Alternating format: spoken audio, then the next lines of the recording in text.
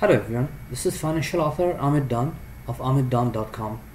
On this channel, you'll find financial, travel, and more videos just like the one you're watching right now. If you like what you see, please give it a thumbs up and consider subscribing.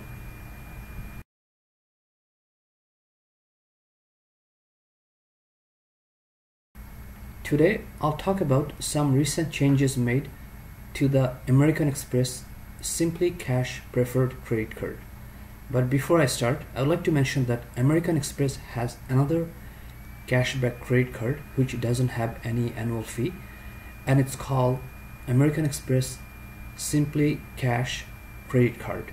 So this credit card earns 1.2.5% on everything, and you don't pay any annual fee. However, the higher version of this is the American Express SimplyCash Preferred credit card, and the annual fee on this card used to be $79 per year, but now American Express is changing that to $99 per year. So according to American Express, there will be some new perks and features on this credit card. The earned rate is 2% on everything. However, there's a promotion running which will let you earn $300 cashback at 5%. So the $300 is capped. You'll be able to earn $300 at 5%, and that's the maximum. After that, it changes to regular 2%. So what it means that you'll have to spend $6,000, and that will in first 3 months, and that will generate 5%, which is going to be $300 maximum. What it means that every month, if you spend $2,000 on this card, then in the 3 months it will be $6,000 times 5% is $300, and after that it converts back to regular 2%. Now the annual fee is increasing to $99 per year. It used to be $79 per year, but as per American Express, if you already have this card, or if you're an existing card member, then you'll be still paying $79 annually. And American Express mentions that there's no limit on 2% regular rate how much you can earn. So basically you can spend unlimited amount on this card and you will still earn 2%.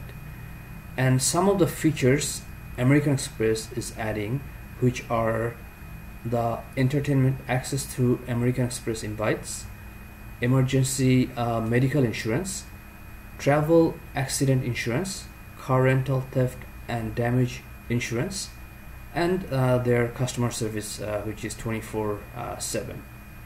Now, in terms of the insurances, it's not that great. However, it's okay. If it's a cashback credit card, you expect to have full insurance coverage, which some other travel credit cards have, and you will find the reviews of those cards on this YouTube channel.